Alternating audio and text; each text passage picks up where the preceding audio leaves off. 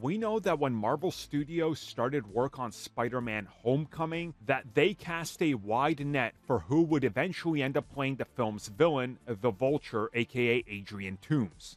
As it turns out, John Leguizamo was about to sign the final contract and be the Vulture in the MCU. But as fate would have it, Michael Keaton decided to say, yeah, I might be interested.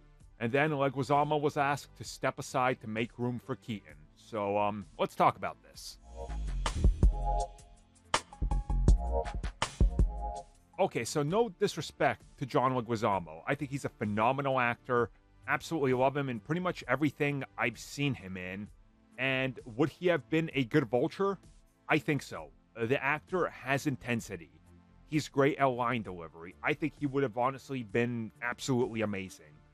But Michael Keaton is at a different level, and he brings this sort of a history with him that the moment that he might have even entered the conversation, you could see how everybody would have wanted him to come on board.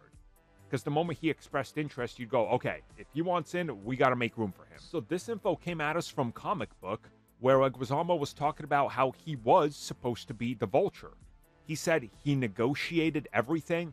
He was ready to play him. It was all set. But then Michael Keaton came on and he decided that he wanted to come back to the whole comic book thing and he was interested.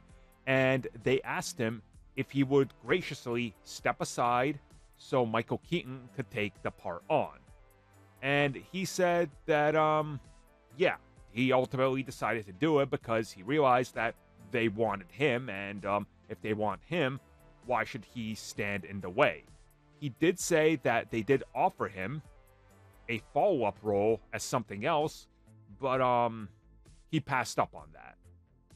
He wasn't interested in it because obviously they already just said no to the role they offered him, which was Vulture. So what an interesting timeline to be in where this might have happened. I think most people will obviously be glad that we got Keaton. I am as well, but this is an interesting one because I think John would have been quite a different type of portrayal.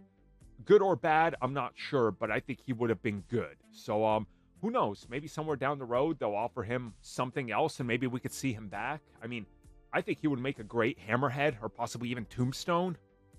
But who knows? I guess we'll wait and see. At least, out of all of this, we got Keaton back, so, you know, he could end up in Morbius.